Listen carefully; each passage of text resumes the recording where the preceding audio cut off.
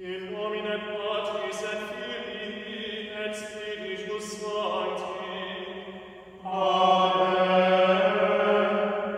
Let's kind of unpack what baptism does. First thing is, you talked about the purity of babies. And the early Christians were a little more hesitant about that idea because of original sin. Now, we'll want to clarify that there's a sense in which all of us are alienated from God through the sin of Adam. When we talk about original sin, we don't mean literally personal sin.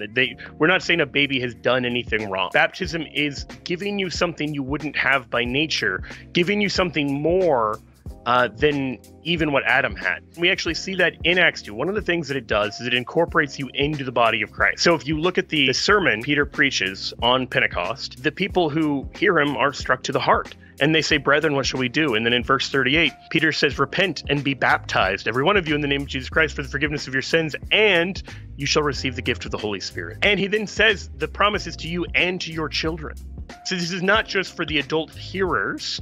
This is also a promise to the children, because even a child who's never committed sin does not just naturally enjoy the indwelling of Father, Son, and Holy Spirit, does not enjoy God dwelling within them in the way that happens through baptism. And then in verse 41, those who received his word were baptized, and there were added that day about 3,000 souls. Well, added to what? Added to the church, that they become members of the church through baptism. All of that's right there in Acts 2.